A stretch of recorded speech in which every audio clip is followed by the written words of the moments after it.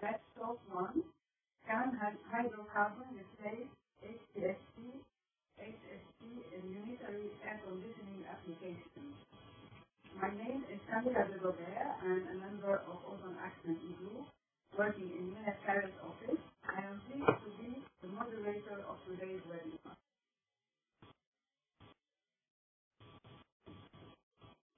I would also like to take this opportunity to mention that OzonAction is providing this webinar service to promote ozone layer protection through global knowledge sharing by using the latest internet-based technology. OzonAction is offering this service as part of UNEP Information Clearinghouse mandate under the Multilateral Fund for the implementation of the Montreal Protocol. Before we start with this service, let me provide you with few details about today's session. We will be together for approximately 1 hour.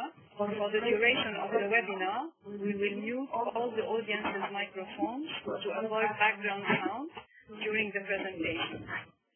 However, should you like to raise questions, please feel free to do so. You can type your question directly in the chat box.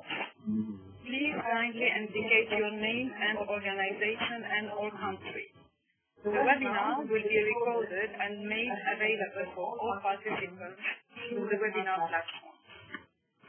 I would like now to invite Mr. Atul Bagai, Regional Network Coordinator, OzonAction UNEP Compliance Assistance Program in our office in Asia Pacific.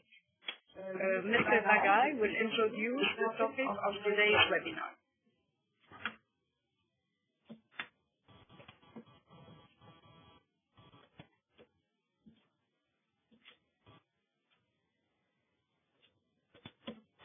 Can you hear me? Yes, we can hear you. Okay. Thanks, Samira, and on behalf of OzonAction, I would also like to welcome all the panelists and other participants for this very important webinar. And also, I would like to congratulate the team in Paris for launching this RefTalk, which would be a series of webinars over the next few months on refrigerants. The topic that has been chosen today is a very interesting one, and in fact a very timely one, especially for the Article 5 country ozone officers and also for the industry converting their manufacturing facilities and also at the end use level and the servicing sector. From all perspectives, this is really a very hot topic. And it's a very timely selection of a topic like this. Can hydrocarbons replace HCFC/HFC in unitary air conditioning applications? I'm also happy to inform all the participants that I also have two special guests with me here in Delhi, where I'm on a vacation. But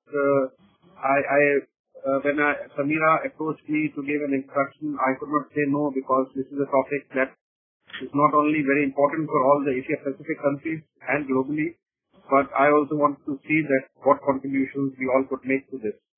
And the two special guests we have a experience at the two ends of the spectrum.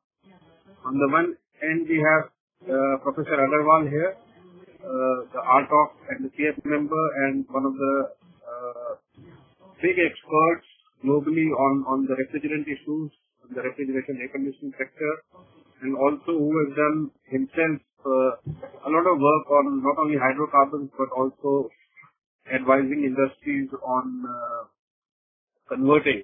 And on the other end of the spectrum, we have Anshu Kumar, who also is handling these issues on the ground level and the servicing sector end.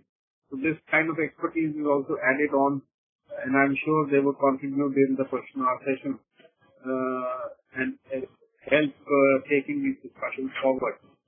I will just like to highlight from the perspective of the ozone officers that this is a topic which is on the topmost priority in the minds of the ozone officers. I have visited a few countries in the last 6 to 7 months the smaller countries, where they are grappling with this issue of what kind of import equipment they should be importing into their country, especially relating to the air conditioning sector. And the way this industry is growing, these ozone officers need to take very informed decisions on what kind of imports they should be bringing in for two main reasons. First, to be able to meet their HCFC compliance commitments, what implications will it have for servicing sector?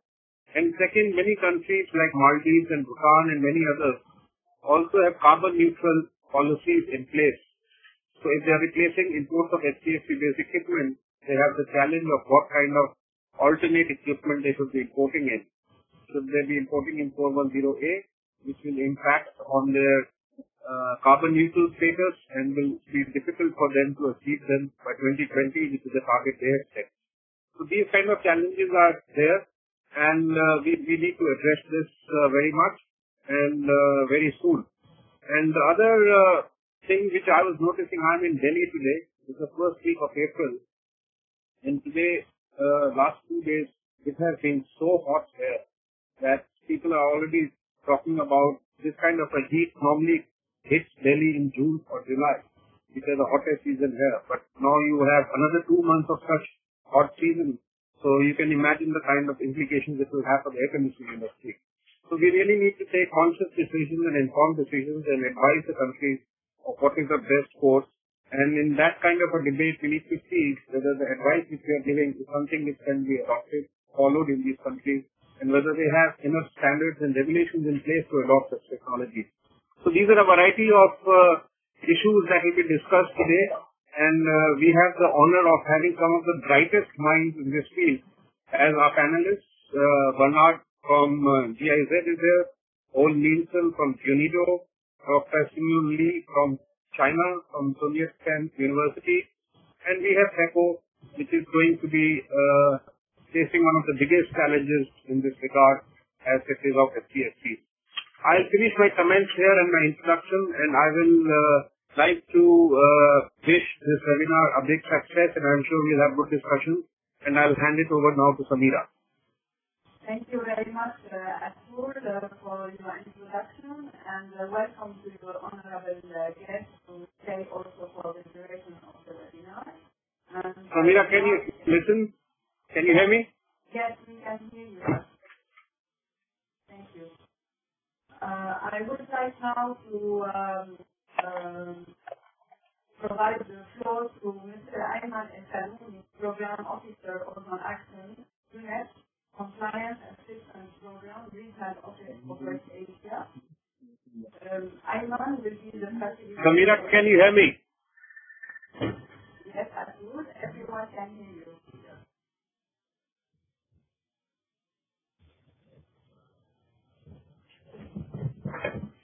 Thank you, Atul. Yes, we can hear you very well, and thank you very much for this introduction. Can you hear me? Yes, we can. Okay, thank you very much. Everything is fine. I was saying thank you very much for your introduction, and welcome to your honorable guests. And we would be very happy if they can also stay for the duration of the webinar. And now I would like to give the floor to Mr. Ayman El-Salouni, Program Officer, OzonAction, Unit Compliance Assistance Program, Regional Office, West Asia. Ayman of this session.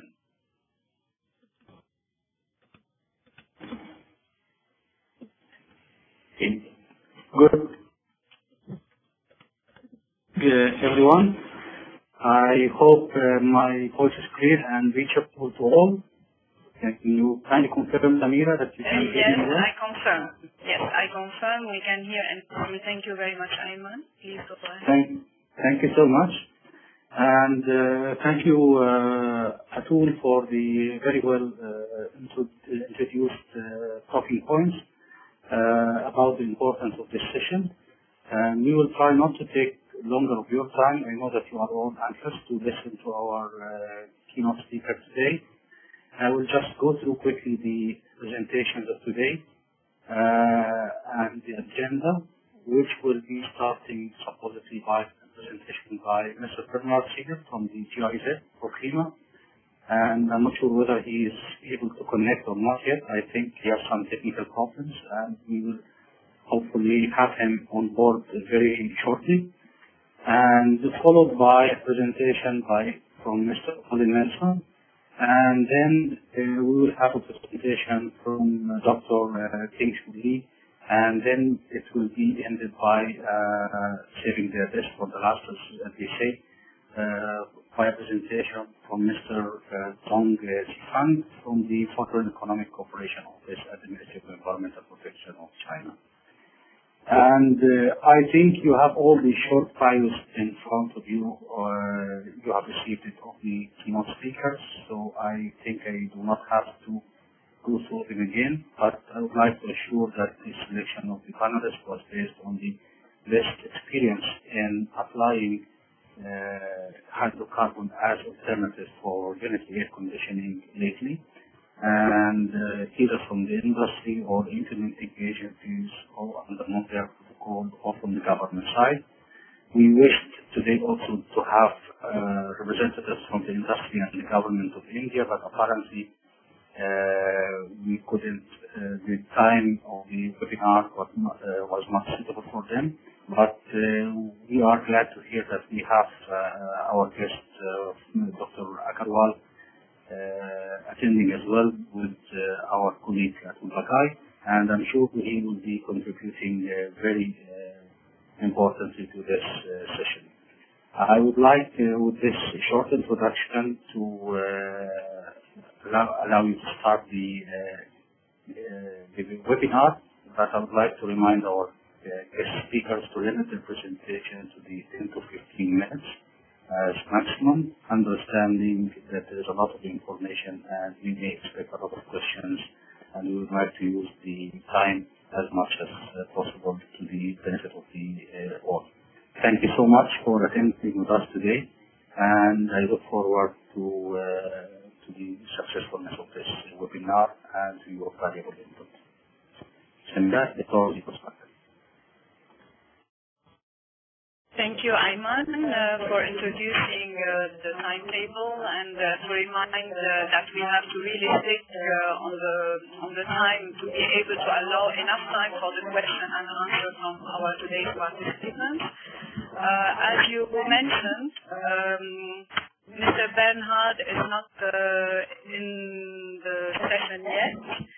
For some technical matters we are trying to address, and he may start, Mr. Oli Nielsen. Mr. Nielsen is from the United Nations, from UNIDO, from the United Nations Industrial Development Organization.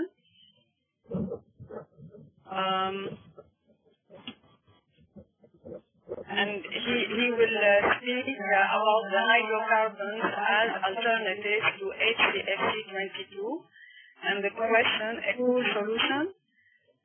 Mr. Nielsen, we'd like to hear more about this topic from you.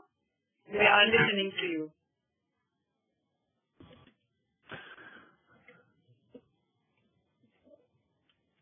Thank you very much, Shamira.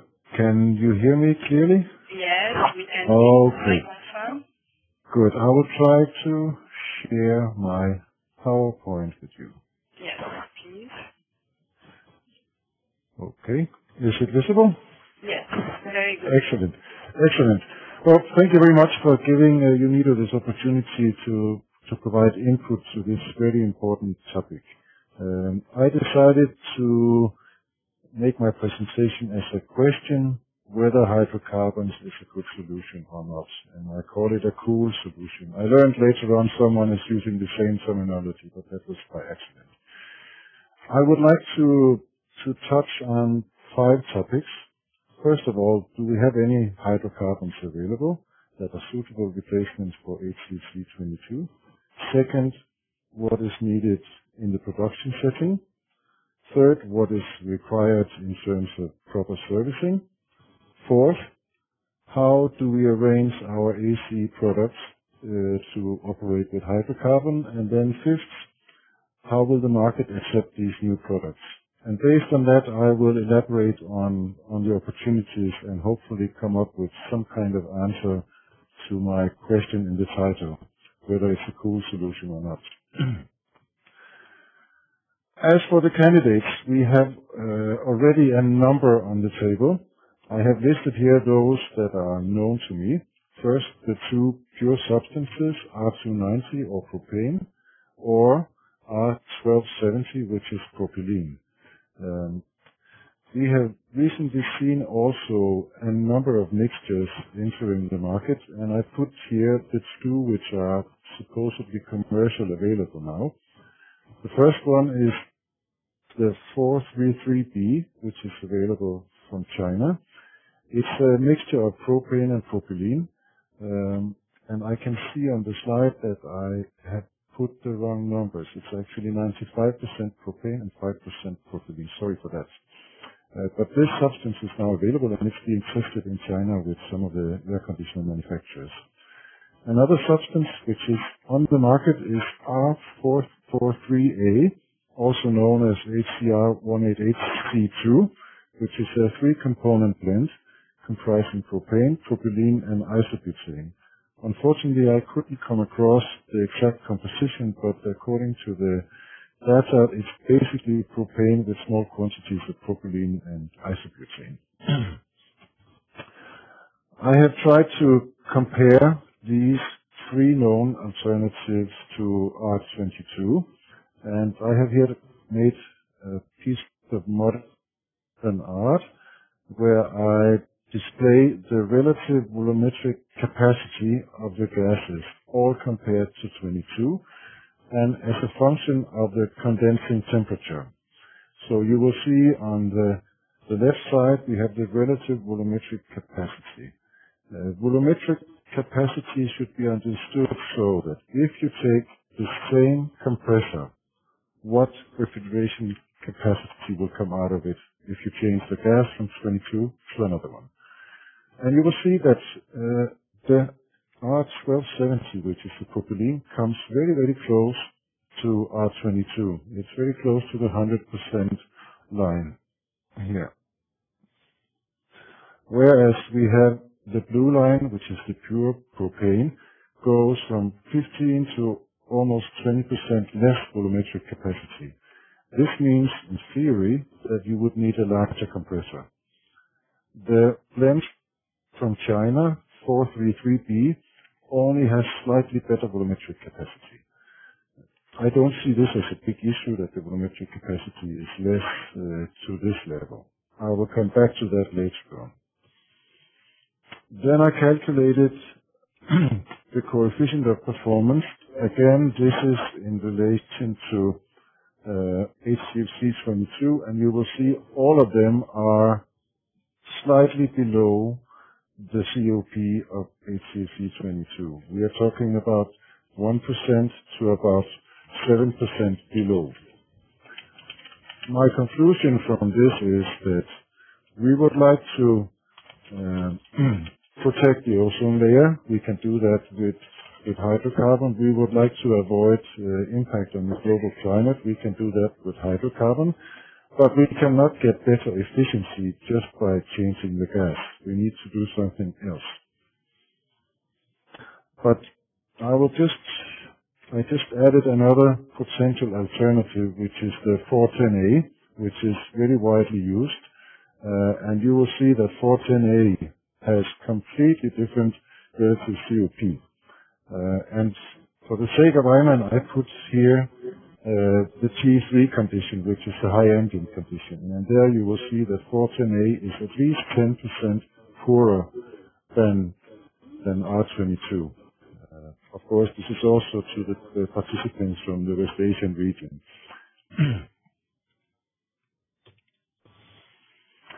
In terms of production setup, I would like to say that for the last 20 years, hydrocarbons has been used in a production setting. It started all back in 1992 when Greenpeace introduced the green freeze in eastern Germany. Green freeze started initially with a mixture of propane and butane, basically because that has almost same properties as either CFC 12 or HFC 134A.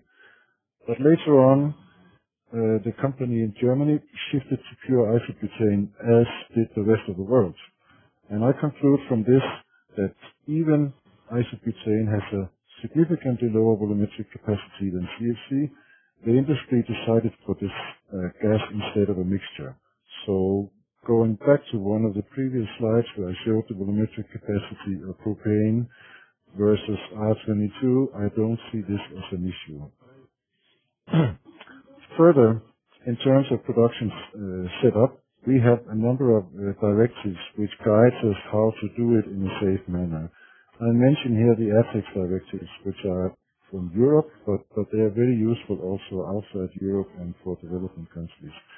We have basically two directives, one from 94, which deals with equipment in a potential explosive atmosphere, and the one from 99 deals with a workspace, so that's more labor safety. We have a number of guidelines for ATEX directives, and in addition, in Europe, there is a long list of harmonized standards telling how to implement this directive in a particular setting. So based on that, I don't see any issues at all in terms of a production setup. However, as I put as the last bullet point, an AC production is significantly different from a production of domestic refrigerators. In particular, there are more workspace, more places in the production where you can have a potential leak. I'm thinking of the testing area, for example.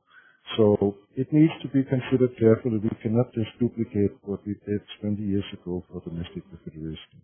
But having said this, there is no problematic issue at all. Just for your information, I have taken a picture of the refrigerant charging station that was installed in DKK Scharfenstein when Greenpeace had the green freeze produced. That's the one on the left side. And on the right side, you will see a modern installation with hydrocarbon, where you have the charging station as a small compact unit, only with a small tray, which is ventilated so that there is no risk in the production area. So during these 20 years, there has been a lot of development on the equipment side as well.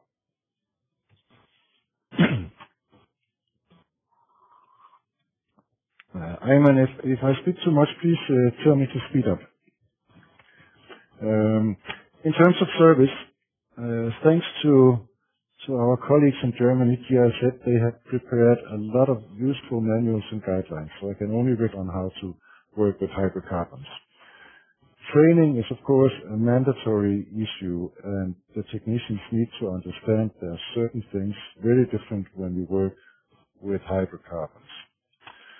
Coming from an implementing agency, I also believe we have a task, because we are, through the Montreal Protocol framework, providing equipment for service technicians, and we have to consider this very carefully. I just picked a few examples here. First of all, if we work with fluorinated gases, we talk about recovering the gas. If we work with hydrocarbons, we just need to get it outside. So we need a venting hose instead of a recovery machine.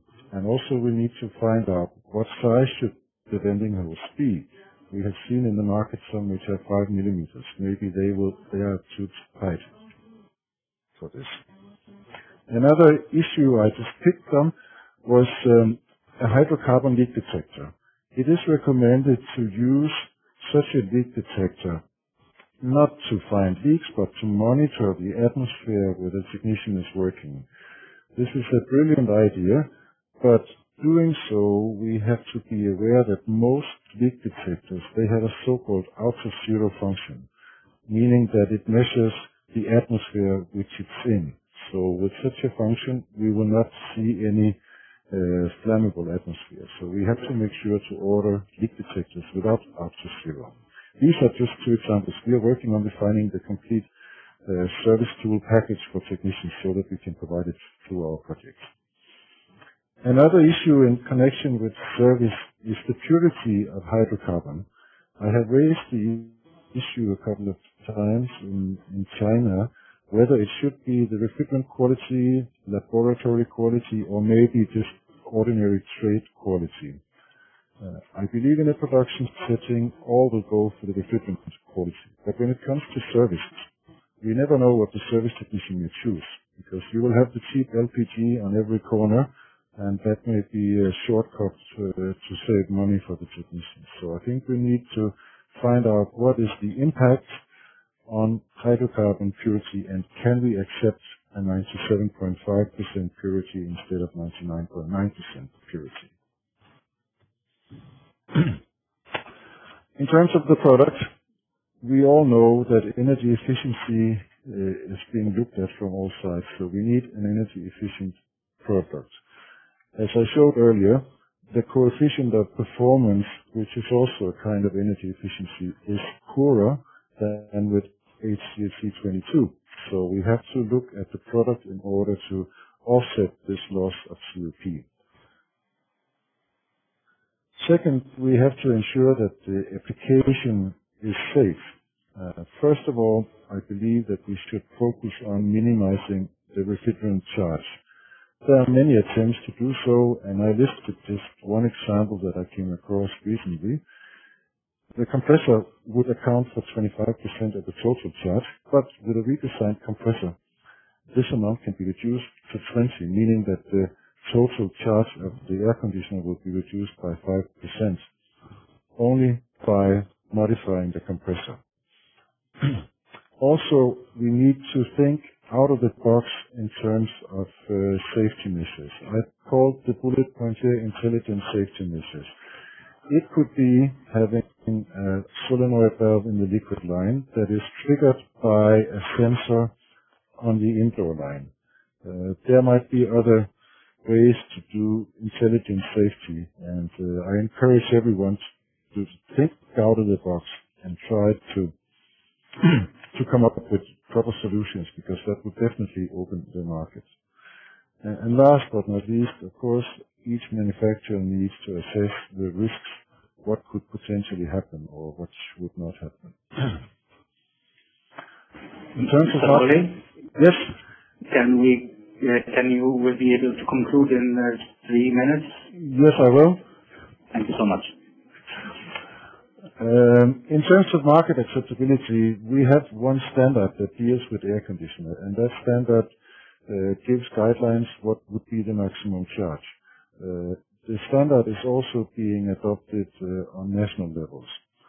Other criteria is price, but indication so far shows that the price of a hydrocarbon air conditioner is comparable to 410A air conditioner. I will go quickly. I mentioned China because China has taken a very progressive step. They have decided that through their HPMP they will focus on hydrocarbon as a replacement of 22. We will hear more about it. But also part of the Chinese HPMP is a substantial technical assistance component. And I have listed here 5 topics that will be investigated in China, and I have to say it will be international tenders. So those of you listening to this webinar, look at our webpage or FECO's webpage, because there will be a request for proposals coming up soon. But I believe this technical assistance component in China will help the whole world in moving forward with hydrocarbons. And I will end up with a traffic light. It was intended to be a traffic light, but I tried to rate the 5 criteria. Hydrocarbons, yes, we have them. The production setup is clear. We can easily do it. Servicing, we still have some work to be done, but it's not impossible. The product can be handled, and market acceptability is not impossible. So the answer to the question is yes, but I would like to say that hydrocarbon is not a universal solution like HCFC 22. We need to focus on certain applications, and I believe short term we have to look at smaller splits or standalone units. I indicated here 1.5 ton or 18,000 BTU, but I believe that is most likely what we can do short term. And then longer term, we should focus on window and larger splits. And with this, thank you very much. Now I would like to invite Dr. Tin-Chun Lee, Associate Professor at Sun Yat-sen University, Guangzhou, China. Yes? Dr. Lee, Yeah. we are listening to you. You may like to activate your webcam if you wish to do so. Can you see me or can you hear me? Yes, we can hear you. Samira? Yes, we can hear you, Dr. Lee. We can hear you. Samira? Hello? Yes, Dr. Lee, we can hear you. And we can see you. Okay.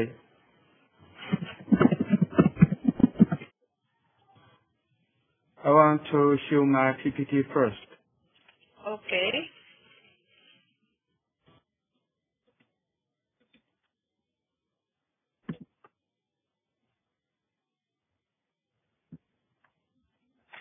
Yes, it's fine.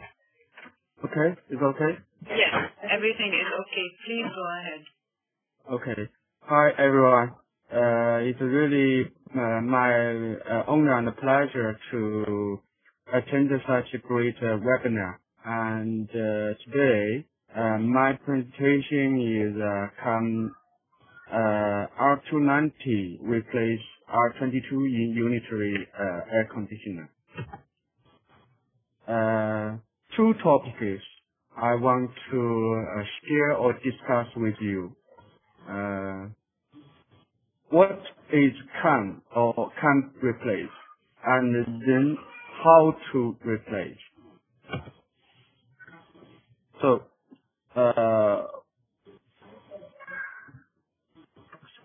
sorry.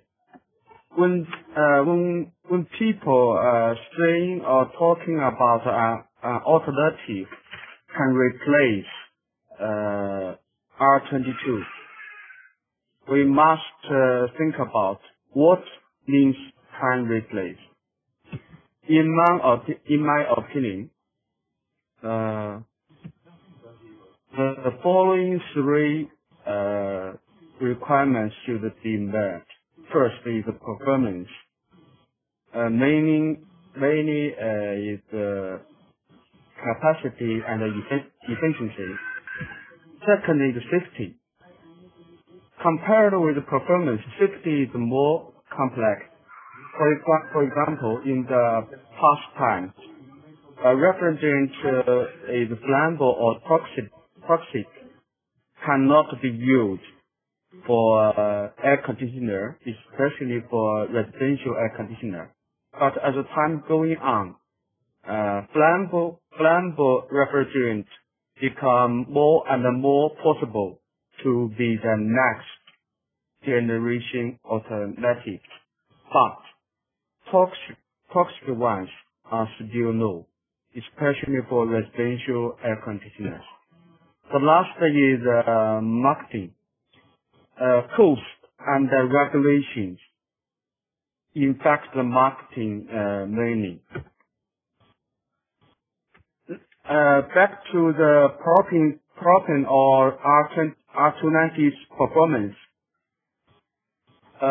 According to published test results, it can be found R290 has 5 to 15% higher efficiency, COP or EER, than R22. But 5 to 10% less capacity than R22, especially for heating capacity. Okay, safety. When everyone talking about propane or R290, everyone may think it is dangerous. Okay, is it the real situation? So when we think R290 is dangerous or not? Three questions should be answered firstly. First, propane is flammable. Does this mean air conditioner with R290 is flammable either? Second, if the air conditioner with R290 is flammable, does this mean air conditioner must or ignited absolutely? The last, even if air conditioner with R290 is ignited, does this means there must be an explosion? Okay, so normally people confused the risk of propane with air conditioner with propane. Since there are not enough number of air conditioner with propane or other hydrocarbons, we cannot get a very, very good conclusion about the safety of air conditioner with hydrocarbons. But in the past 15 years, 500 million hydrocarbon refrigerators have been used. From hydrocarbon refrigerators data, we may get some useful conclusions for air conditioner with propane or other hydrocarbons. Now, people think hydrocarbon refrigerators are safe enough and accept such products. So, the question is, if the air conditioner with propane is safe enough with hydrocarbon refrigerator, is it okay or not? According to Daniel's research results, the frequency of ignition for air conditioner is much lower than refrigerator. That means the risk of being ignited for air conditioner is much lower than hydrocarbon refrigerator. That's the theory research. Also, leak and ignition tests performed by Tianjin Fire Research Institute, which is a professional unit for fire and firefighting, something like that, in China.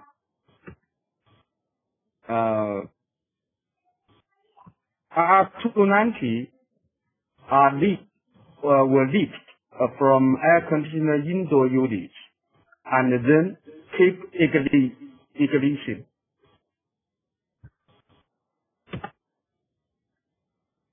It can be concluded that the air conditioner with R290 is hard to be ignited. Even the air conditioner were ignited, the maximum heat flux is about 3 kilowatts per square meter, which is lower than 3.5. This number is the requirement for normal firefighting. The highest temperature is about 230 degrees. So the most dangerous is the smoke, which is the result from the fire of plastic material, which is the same for nominal air conditioner. So choose alternative refrigerant should be balanced between environment, safety, and performance. At least at now stage there is no excellent resolution. Let's go to the potential marketing issue for propane. Last year, there is a carbon tax policy published by Australian government, which would result a much higher price for air conditioner with higher GWP refrigerants, for example, R14A. So the potential market for no GWP refrigerants would be increasing. Also, according to information from the APA, USA may choose hydrocarbon to replace R22 for window type units. New Europe efficiency standards are published this year. According to this police, products with GWP lower than 150 can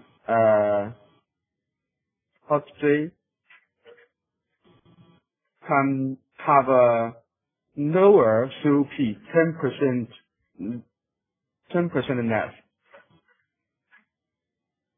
This is a good chance for air conditioner with hydrocarbon.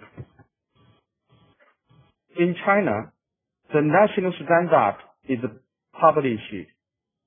That means air conditioner with flammable refrigerants are allowed to the market. So maybe before 2015, air conditioner with propane would be put into the market. Okay, let's go to the next topic: how to replace R22 with propane. When we develop a new air conditioner product, the following 4 steps should be followed: planning, R&D, market, and service. Between the steps, standards and regulations play more and more important roles. For air conditioner with propane, the first challenge is performance decrease because of the refrigerant mass is restricted. If the charge mass is limited or the refrigerant is enough, capacity would be in fact first. And in order to get the rated capacity, the efficiency would decrease. In order to improve the performance, some measures can be taken. For example, specially designed compressor and specially designed heat exchanger. From this figure you can find, use a wider heat exchanger fin. It is good to improve heating capacity. Also, use a smaller tube evaporator. It is good to improve heating capacity. The next and more difficult challenge is the safety or potential risk of flammability.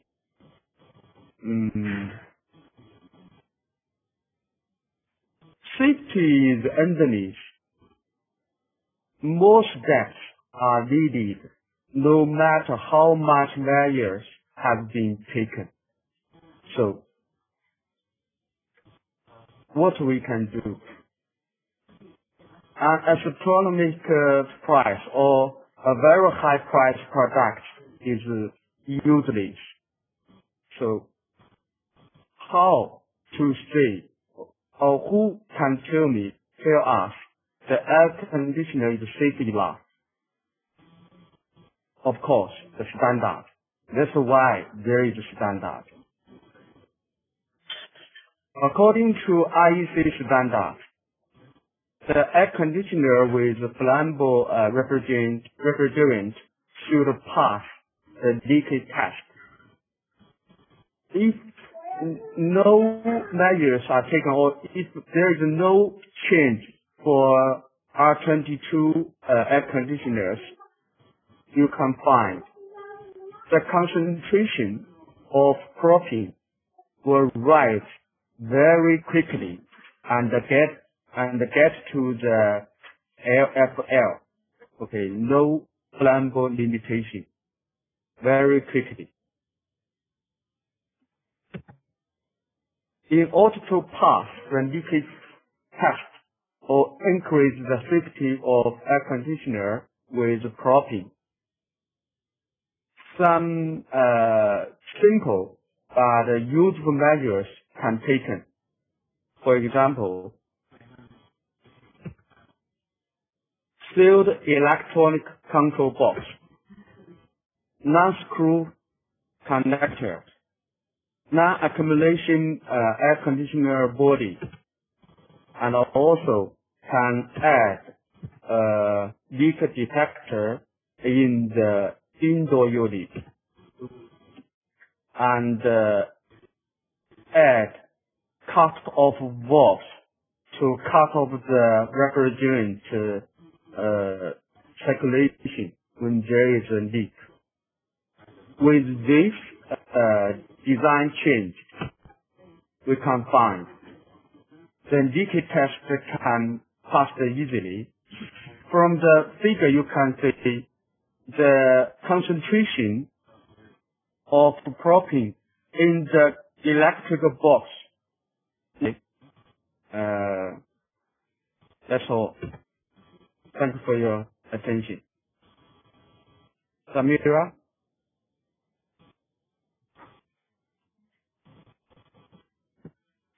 Hello. Hello. Thank you very much, Dr. Lee, for your thorough presentation and all the details.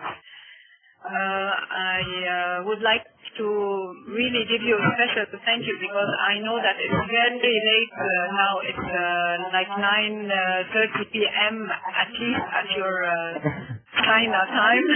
Okay. We are taking your personal time. We really appreciate your participation and all the information you provided to our audience today. Thank you very much. You're welcome.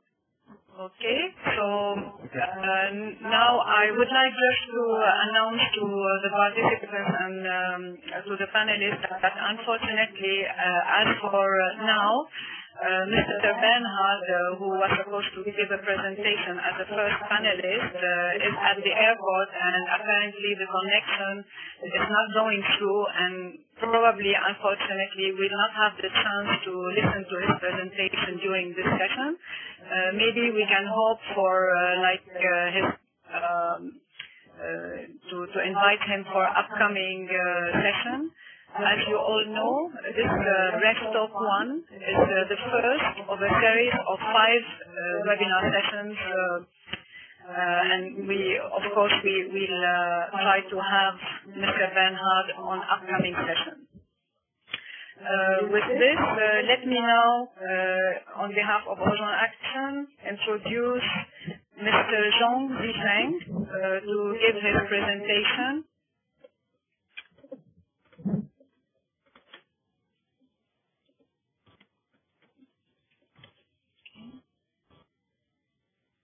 Mr. Zifeng?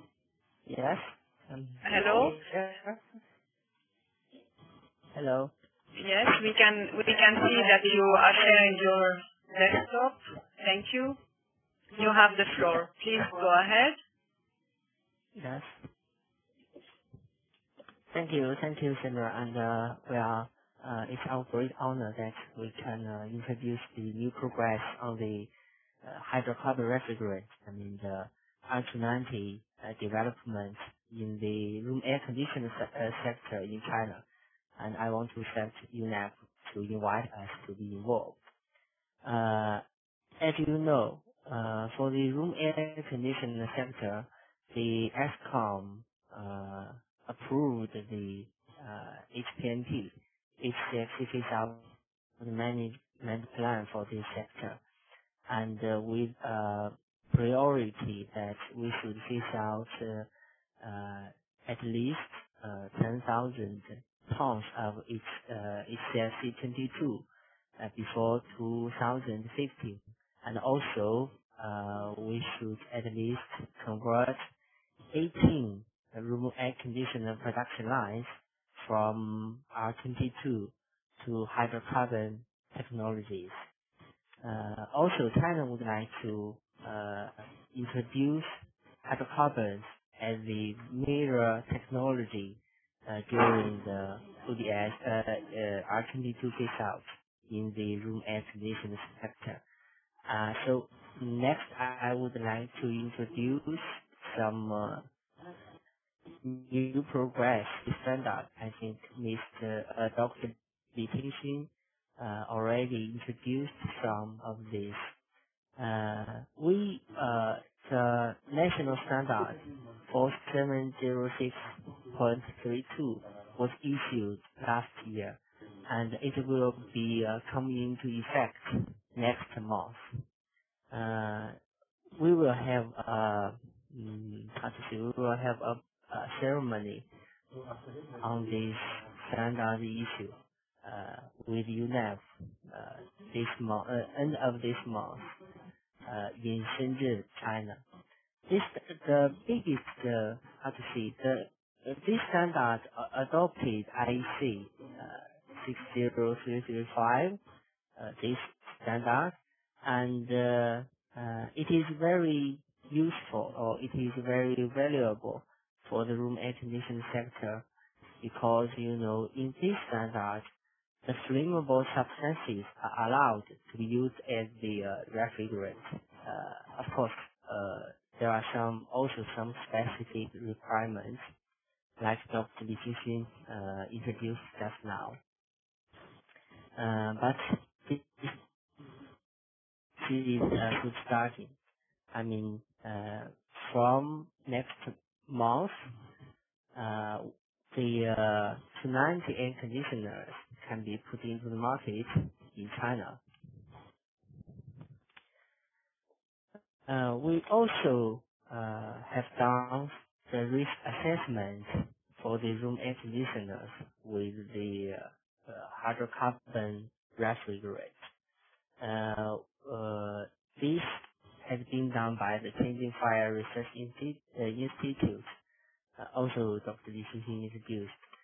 This institute belongs to the Ministry of Public Security of China, and it is authorized institution for such kind of risk assessment.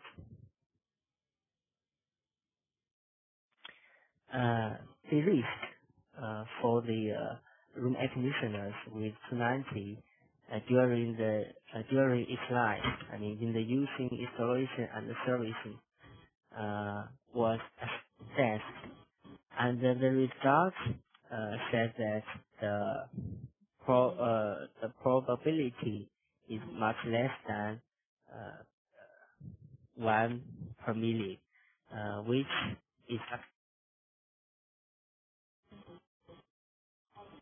acceptable in most of the countries. At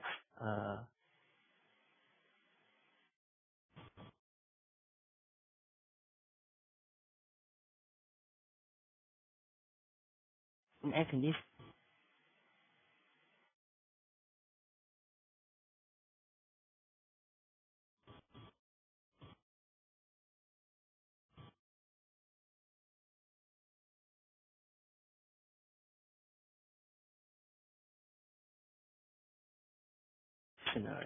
with 290 as the refrigerant is safe, has two parties agreed to build a new room air conditioner production line with 290 as the refrigerant. And also, we have another demonstration project for the conversion in media. This project was founded by the Montreal Protocol MLF, Multilateral Fund, and UNITO is the international implementing agency. And also, we have a compressor production line, which will be converted to 290. Also, in Meiji, this is also funded by the MLF. Till now, these two lines already finished most of the work, and we believe that they will be coming into operation for the trial in June of this year. And at SECO, the Foreign Economic Cooperation Office, as the PMO of the Montreal Protocol project of China, already signed 9 contracts with the manufacturers, including 9 room air production lines and 3 room air conditioner compressor production lines, which will be converted to R290. Most of the main manufacturers in China, also the IC in the world, like Gree, Media, Haier, were involved in these contracts. Other intentions for the conversion of the 290 room air conditioner lines or the compressor lines were also submitted, and they are being evaluated. We are now very confident that we will finish the target, which is 18 lines converted to 290 with a capacity of at least 4.5 million units per year. And we are confident that China will also phase out at least 10,000 tons of 22 in room air conditioners before 2015.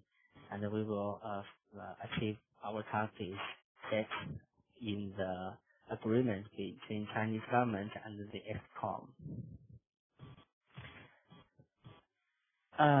Since 290 is a totally new technology for the room air conditioners, because in this sector, for all of these years, only the unflammable refrigerant were used, like 22. Like 410A. So this is the first time in China that this sector will use the flammable refrigerant. So we have to face another problem, is that the technology is not so, is not as advanced as 22 or 410A. So the Chinese government will help to do some technical or technology research to help the sector for the design, for the development, for the research of the 290 technologies.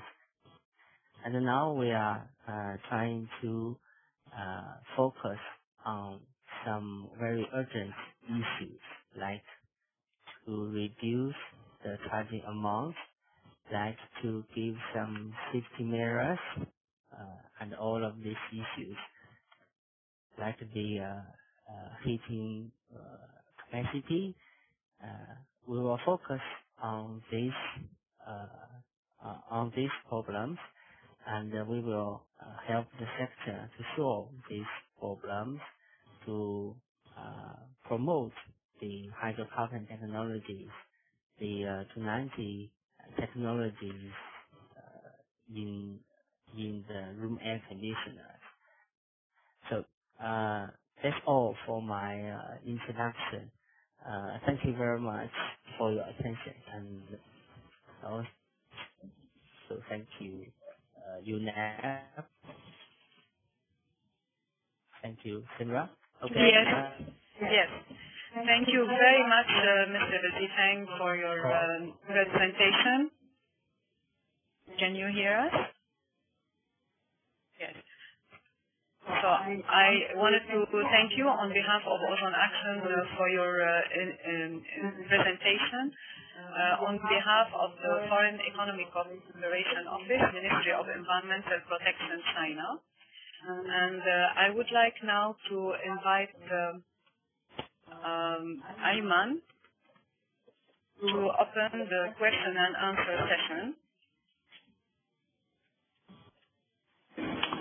Okay, thank you, Samira, and thanks a lot for Mr. Nelson, Dr. Lee, and Mr. Zhu Long for the excellent and thorough presentations. And we already received a couple of questions I'm going to start with, and you are free to send more for all the participants joining and attendees joining us today in the webinar. The first question we received, actually there were two questions from Kontar Singh, emergent volunteer from India, and he raised two questions. One I considered a little bit not related to our topic, but I would still forward it to the panelists. But I would like to try to keep the focus on the topic of the webinar. The first question, which is related to the topic, is asking if you can, for the panelists, throw some light on how far the natural refrigerants can go replacing HCFCs compared to the hydrocarbons. And the other question was about the large stocks that will remain in equipment from HCFCs, and how the Multilateral Fund and the Montreal Protocol parties will deal with this large stocks, because the experience with the CFC apparently was not up to the level of expectation of most of the developing countries. And I will stop here and for allowing the panelists, whoever would like to respond, to give us some feedback on the two questions before I raise the other question raised by another attendee.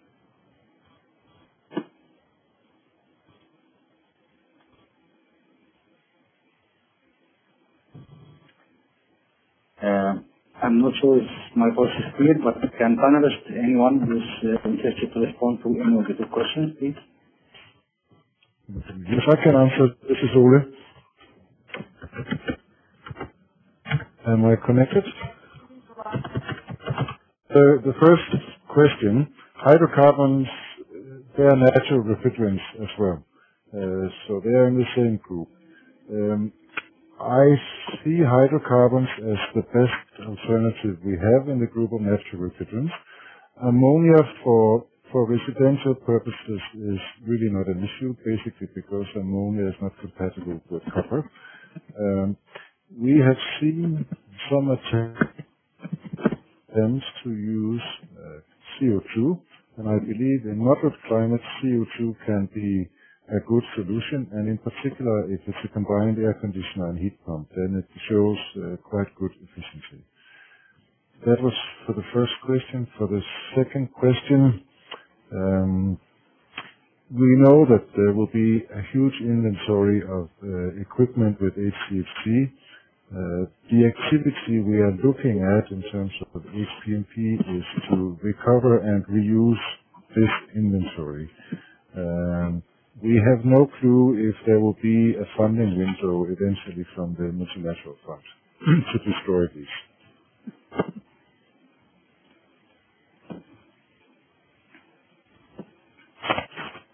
Okay, thank you, Mr. Nelson. And any other feedback from the panelists before I move to the second question?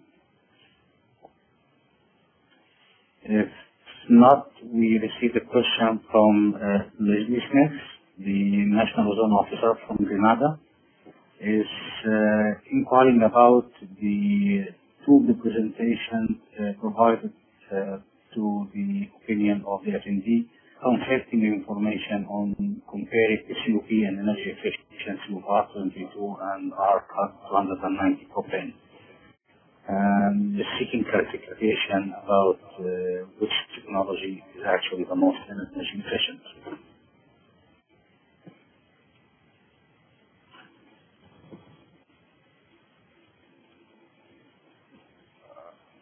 I can give my input to this. Can you hear me? Yes, go ahead. Okay. I fully understand the confusion, but I think I can explain it quite easily. The diagrams I showed were purely theoretical diagrams.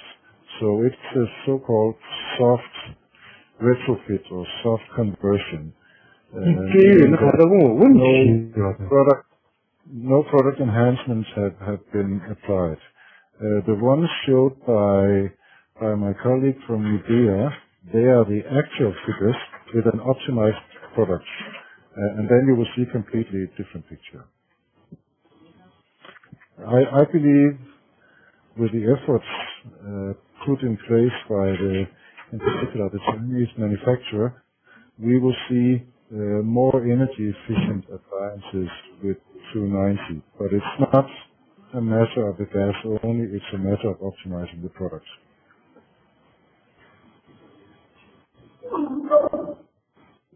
Okay. Thank you, Mr. Nelson. Dr. Lee, you would like to complement to this topic as well? Okay. Can you hear me? Yes, please go ahead. Just as Mr. Nielsen said, for the efficiency of R290, there are lots of published test results. It shows that propane would have a 10% higher efficiency than R22 with retrofit replace. However, for the real product, it's more complex. The main reason is the restricted refrigerant mass. For the smaller air conditioner, the efficiency of propane may keep higher than 22, at least 5 to 10%. But for large products, for example, 1.5 HP or 2 HP products, in order to get the same capacity, the efficiency of the air conditioner may decrease, as I have introduced in my presentation. So normally, propane can get similar efficiency with R22 or a little higher. Yeah, a little higher. Maybe less than 5% or about 5%. Yes. Okay. Thank you, Dr. Lee. And I would like to move to another question raised by Ms. Finola Wolverines from the Environmental Investigating Agency. And her question is for Mr. Zong Zifan about requesting additional information about types of refrigeration air conditioning equipment being currently produced, and whether they are smaller units or larger multi-split systems, and what's the maximum charge size of the units being produced currently.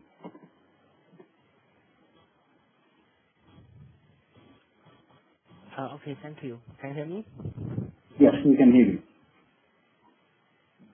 Okay, so thank you very much for the question. For the production lines, we already the projects. These production lines can both produce both the smaller units, also the larger split units. But as I know, for most of the manufacturers, they would like to put some smaller units in the market first, and then the larger units, like the split units. The maximum part size for the 290 is 300 grams. So this is the requirement of the standard. And now, as the new development of the hydrocarbon technology,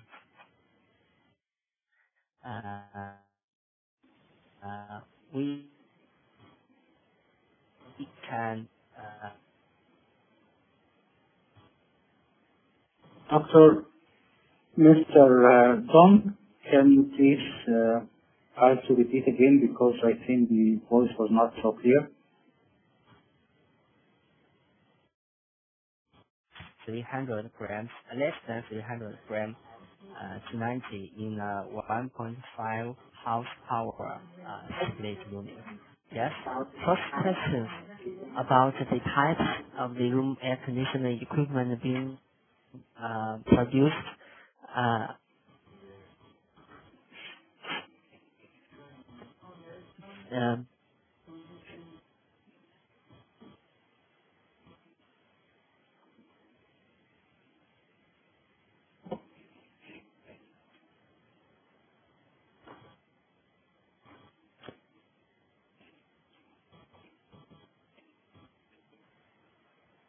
Mr. Dong, I don't think that we are hearing you.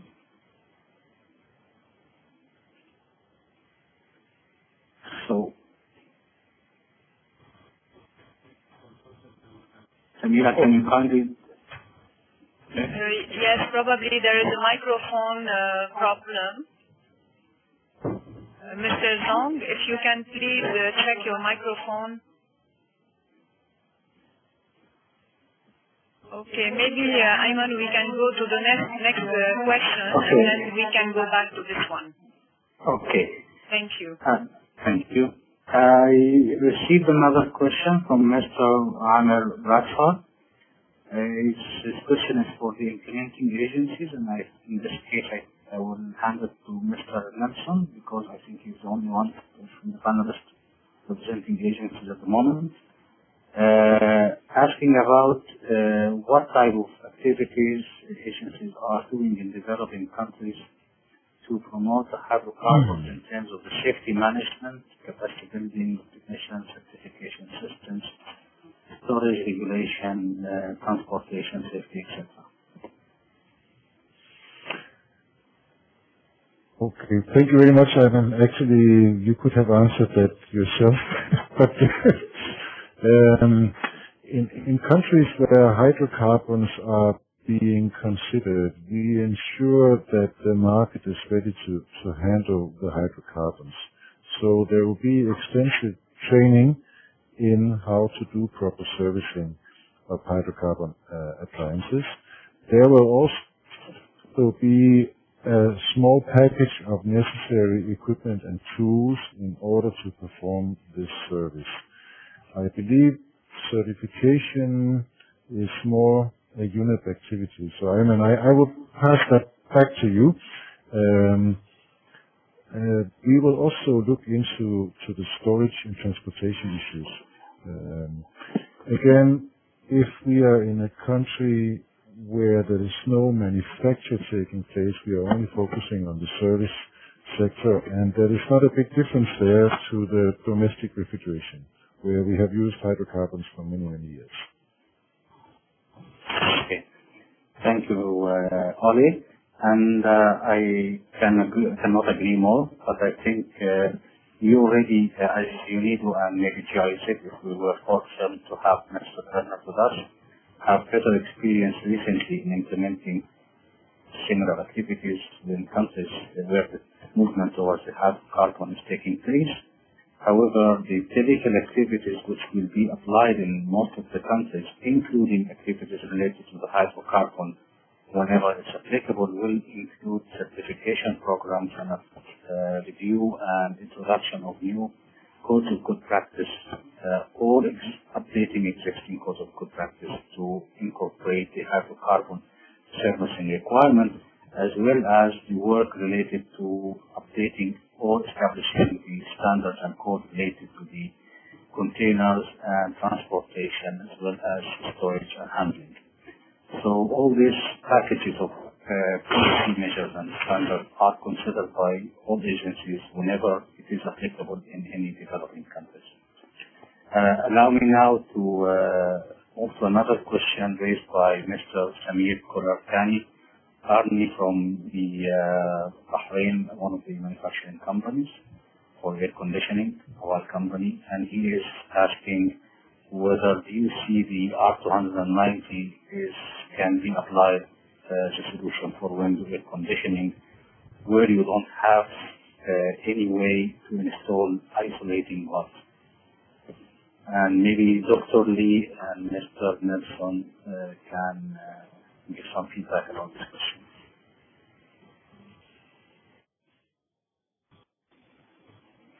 I can repeat the question again. Do you see that the R290, if applied to the window air conditioner, can be installed where you do not have any way to install an isolating valve? Dr. Lee? Yes.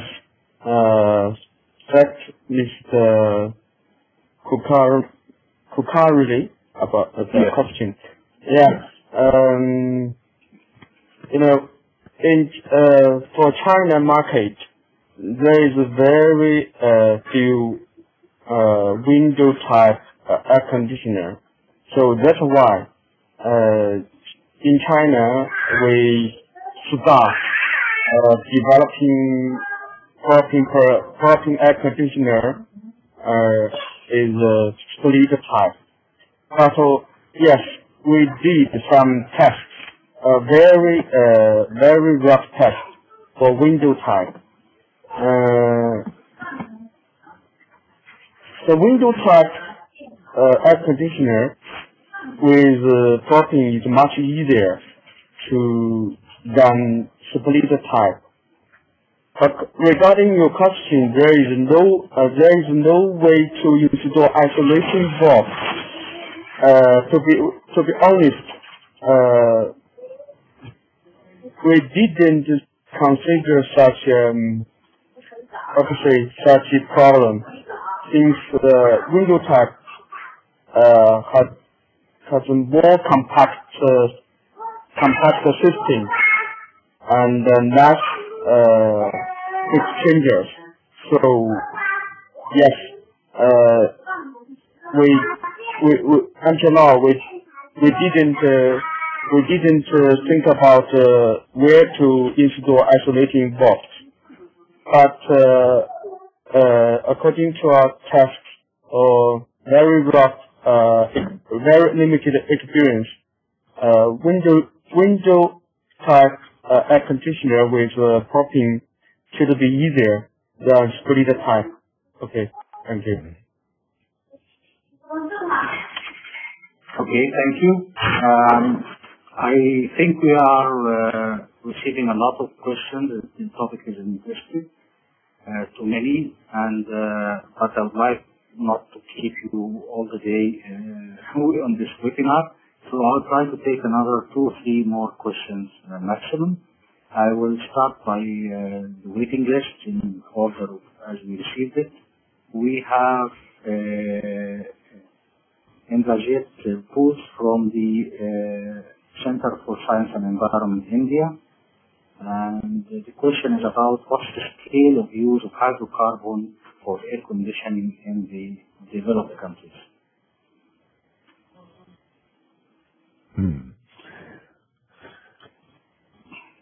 It's a big policy question, but maybe just a general answer if you have any information that can be helpful in replying to this question.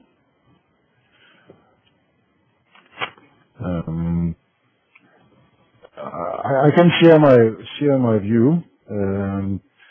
We know that more than 70% of the global market of air conditioners, they are produced in China. So for me, it's natural that the new developments come out of China also. In Europe, we can use it, but I don't believe we have any production of ACs with hydrocarbons in Europe, since most of it is anyway imported.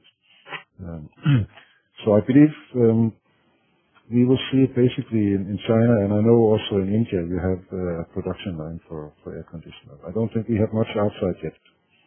But we can do it because we are following the same standard as mentioned by the Chinese colleagues. Okay, thank you. I would like to get back to the question that was not answered clearly to us due to the voice problem from Mr. Zong. Can you hear us, Mr. Zong? Mr. Zhang, are you still connected? I can. Can you hear me? Yes. Can you please increase the volume, please, or speak closer to the microphone? Thank you very much.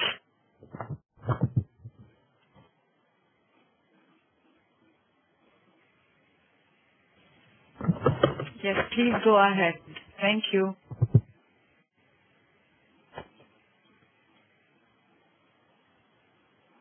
Okay, if you like me to remind you of the question again, Mr. Zong, it was about the types of air conditioning equipment being produced and whether they are smaller or bigger. I think you have replied this part, maybe it was not clear to all, but you have mentioned that we're starting with the smaller types and then moving Okay, so this is okay now?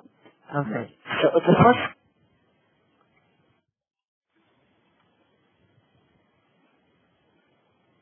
Mr. Zong, excuse me to interrupt you, but apparently there is a sound problem or the connection of your microphone. Write it in the chat box. Yeah. Okay, thank you so much. If you can write it in the chat box and send it to make sure that all receive it. Okay, thank you. Okay, we have another question from Jana Tutli Lera. To all the panelists, mentioning that this year we celebrated the 20th year of Green Flag Global Success with the 290 in 20 years' time, and how do you think that we can get to this point? I turn it back to the panelists. I do personally believe that it will take less time than 20 years this time because there is a global tendency of trying to reduce dependency on the higher GWP alternatives, and apparently hydrocarbon is a promising alternative to many applications, particularly the smaller ones. But I would like also to hear from the panelists, maybe Mr. Nelson or Dr. Lee, if they can give us more information about how do we believe, or when do we believe that we can celebrate similar success for the R290 in terms of time?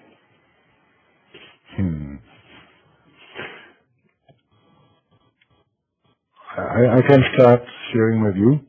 I definitely hope that we will be able to have such a celebration because I think it's the right way to go. We are still having a different technical issue than with domestic refrigeration because there we were operating with charges of 30 to 50 grams. Now we are operating with charges in hundreds or maybe kilos. So we have a different technology challenge. given the fact that the Chinese government has taken this very progressive approach, I believe we will see it fairly quickly and probably also in less than 20 years. And I'm sure we will get there. Okay, thank you. And Dr. Lee, do you have any ideas you can share about this point, particularly with China experience? Okay. So there is a saying of Chinese. 20 years maybe is too long. We should focus on the next 1 or 2 or 5 years. So for my opinion, if we can put hydrocarbon products into the market within 2 or 5 years, 20 years is absolutely okay. So the most important for hydrocarbon air conditioners may be only next 2 or 3 years. Otherwise, 20 years is too long. 10 years is difficult. Thank you. Okay. Thank you, Dr. Lee. I have one more question back again from Mr. Kantan Singh, and apparently it's a long question. I'm not sure if we have enough time to respond to this question. I'm going to pass it to the panelists, and I would kindly ask you to send it by email to the panelists who would like to receive answer from their side, because I do believe it requires maybe a little bit of detailed answer. The question is about the level of retrofitting, if I'm reading the word correctly, because apparently there's a mistake in it, required for applying the hydrocarbon, or whether only hydrocarbon can be used in newly designed systems to replace HCFC, and what is the technical modification required for so, and whether the total new line of equipment has to be produced specifically meant for the hydrocarbon. And I think some of the issues were addressed already during the presentation of Mr. Lee about the change requirement in the design, and but maybe the issue of retrofitting was not addressed, as it was not the focus of this webinar. So I would like with this allow me to conclude the session of the questions and answers. I believe that many maybe have additional questions that they want to check or to share with my guests, with the panelists, and we will make all the information available through the website of the OzonAction for all the attendees to communicate and interact with the panelists at a later stage. With this, I thank you again all. The panelists, thank you for your time, particularly those who are at late hours of night. And I would like to hand back the floor to Samira to close this session. Thank you, Ayman. Thank you, everyone. Before we close today's session, I would like to just indicate to the participants that due to time constraints, it wasn't possible to take the very many questions we received. Apparently, the topic is of high interest. But I would like to invite you to send your questions to OzonAction e-group, and we will address them directly to the panelists and provide you with the required answers. And as Ayman indicated, information related to today's webinar will be available also on the webinar webpage through the OzonAction website. So before we close today's session, on behalf of UNEP OzonAction, I would like to thank Mr.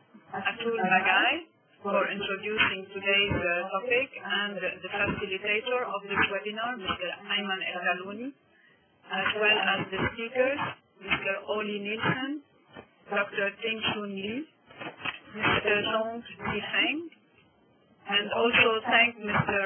Bernhard Siegele for trying to connect to the session, and we hope to have him in upcoming webinars. Also, I would like to thank all the participants for your time and interest in OzonAction activities. You will receive shortly by email a link to the information related to today's webinar. Interest to you, and we are interested to receive your feedback to improve our webinar services, including suggestions for topics and/or potential speakers. The webinar is over.